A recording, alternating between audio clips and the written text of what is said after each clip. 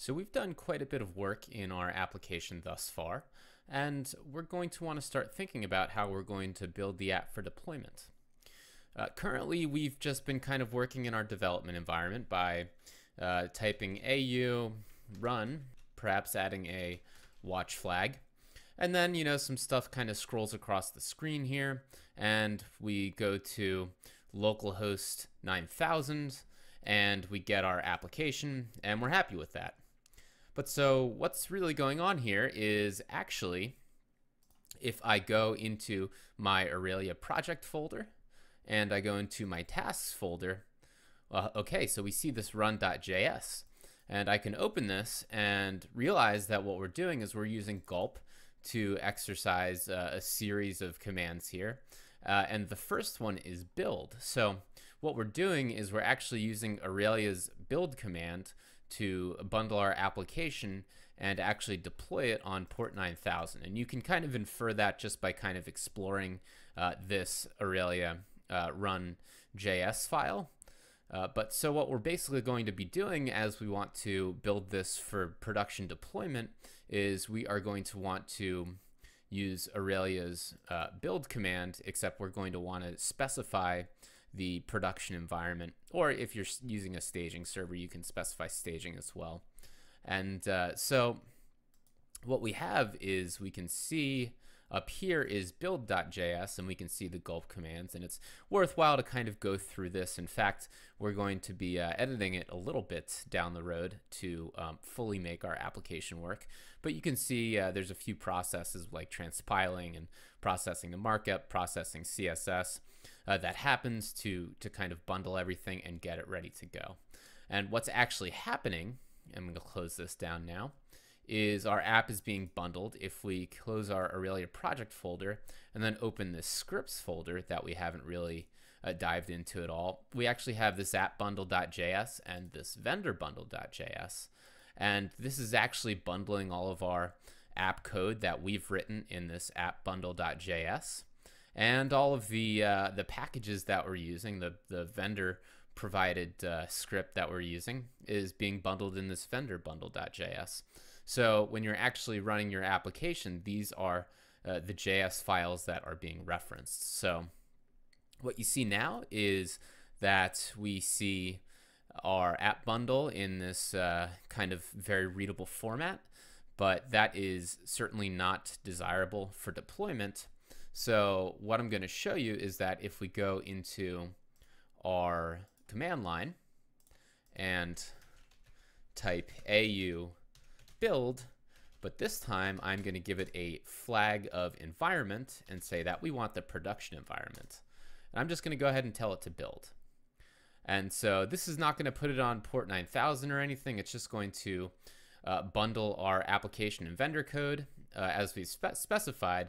But instead of being very human readable, what it's going to be is quite minified, which is kind of good for obfuscating the code base a little bit. So if I go back into that scripts folder and look at appbundle.js, yeah, this is going to be pretty hard for someone to kind of comb through if they want to see what's going on in your application, and vendor bundle as well. So great. So we did that application building. So we've got our scripts here. Well, what else do we need? The only other thing we need is our index file here, because of course this is our single page application. This is our index file. So it's even got a reference here to our vendor bundle. So if I go back out, actually I'm going to open my file explorer now and go to my blog start folder here. What I'm going to do is just take this index file, this index.html file, and my scripts folder. I'm just going to copy that, and I'm going to go up a level, and I'm going to create a new folder here called, I don't know, I'll call it production. And this is going to basically simulate our production environment here. And I'm just going to put our index and scripts folder in it. So I'm going to go back to my command line, go into my production folder. And what I'm going to do is I'm going to simulate a production environment. So I'm just basically going to spin up a very basic HTTP server. If you don't have something installed, you can do npm install http-server is a pretty good one, and you install it globally. Since I already have that installed, I'm just going to use it. So I can say http server and just do the ampersand. And what this is going to do is spin up a local HTTP server, and I can access it at localhost on port 8080. So I'm going to do that now. Instead of port 9000, I'm going to go to port 8080. Okay, awesome. Here we are. So I'm in my single page application here. It's been totally bundled, and now I can kind of use it. And what we're doing here is we're not using the Aurelia CLI, but we're just, this is just on a basic web server, and it's still functioning as you might expect. So we're pretty happy about that. So we're done. This is perfect, right? Well, actually the answer is no. I'm sure, or you may or may not notice that our navigation bar here is not looking correct. It has the reference to our translations, but it doesn't actually have our translations. If I switch to the French language, it doesn't translate. Interestingly enough, it translates our dates here, but it doesn't translate the header. If I do a new post, yeah, this is all ugly. It's not translating anything. And this is important to remember. We haven't actually told, if we go back to our application, we haven't told the Aurelia build process that we need to bring our translation files in with the build. And we need to do that if we want to actually be able to reference them when we actually build our application. So this is when we can kind of get into talking about modifying our Aurelia build process a little bit to suit our needs.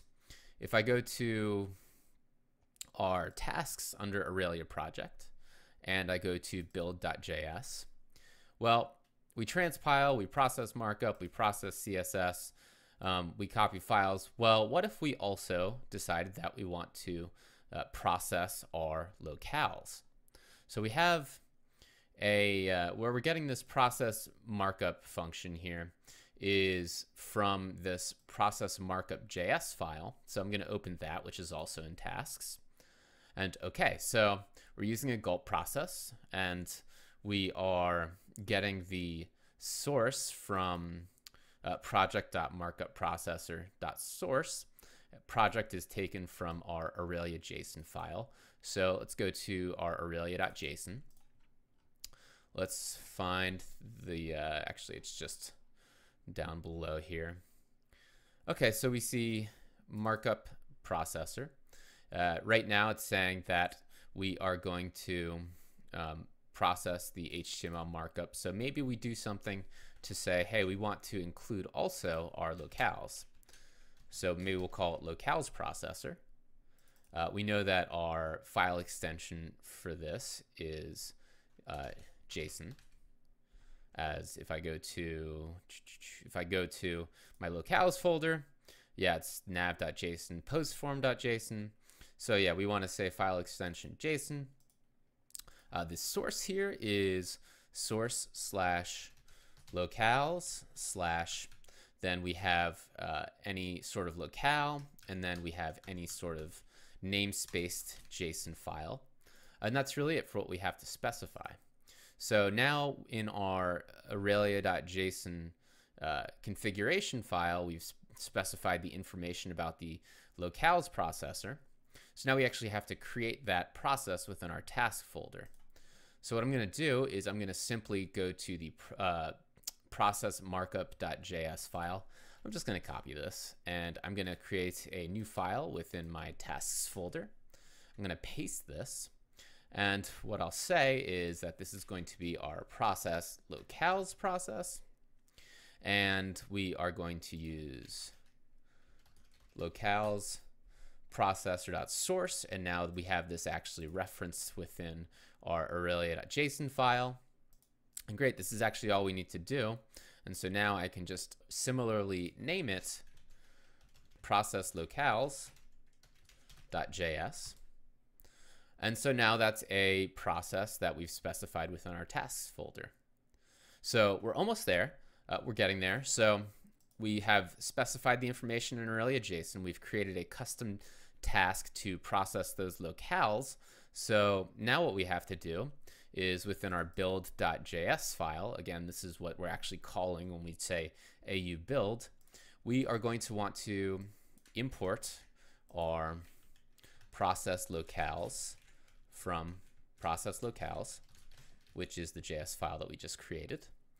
And then what we can easily do is that within this parallel process here, we can, instead of just processing the markup in CSS, we can also process our locales. And that's actually all we need to do to make sure that we're also processing the JSON files that are within our locales folder. And what's going to happen here is, and I'm not going to dive in really to show you, but what's going to end up happening is now that we've said this, our locales JSON files are going to end up bundled in our app bundle within our script folder.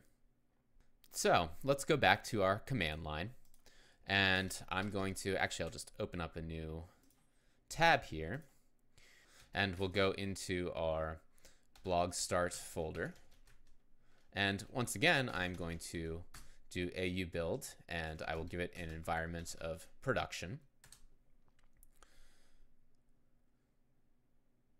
And we'll see that we can actually see process locales being conducted within this build process. So I'm just going to make sure that it finishes writing our bundles here, our app bundle and our vendor bundle.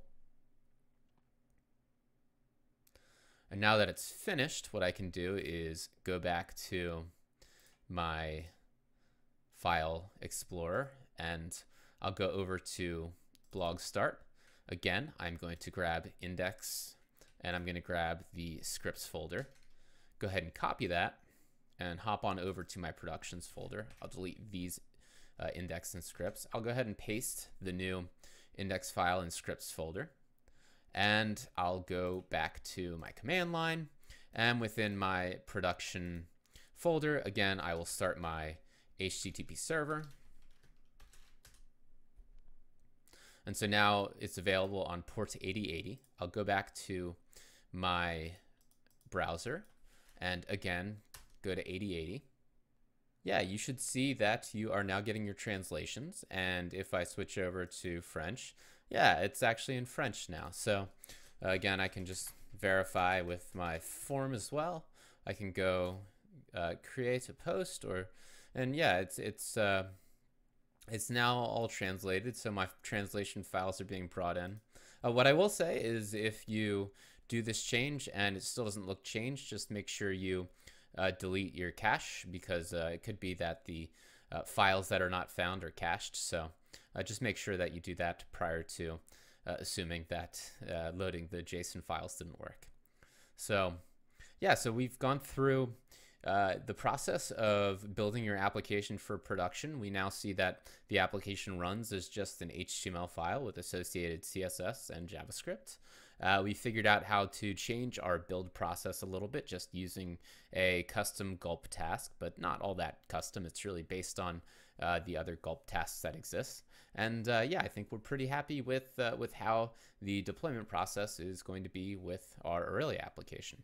I'd also like to point out that if we go back to our code base, we have within our Aurelia project folder, we have this environment subfolder, and you have dev, prod, and stage environment JS files. If you go to each one of them, they're each exporting an object. If you go to the dev.js, it's exporting an object with properties debug is true and testing is true. If you go to stage, debug is true and testing is false. And if you go to prod or production, debug is false and testing is false.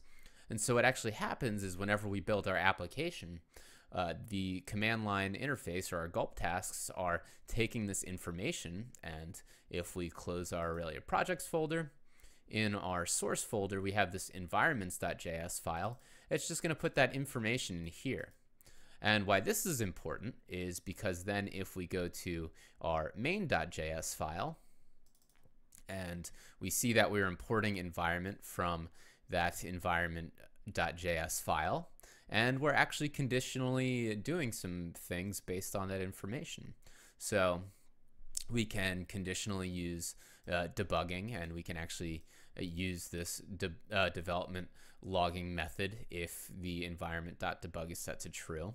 And if environment.testing is set to true, we can use the Aurelia testing plugin. So yeah, really you can do any sort of number of conditional things based on the information in your environment variables. And furthermore, you could do something like within your you would want to do this within your Aurelia project folder in dev, production, or staging.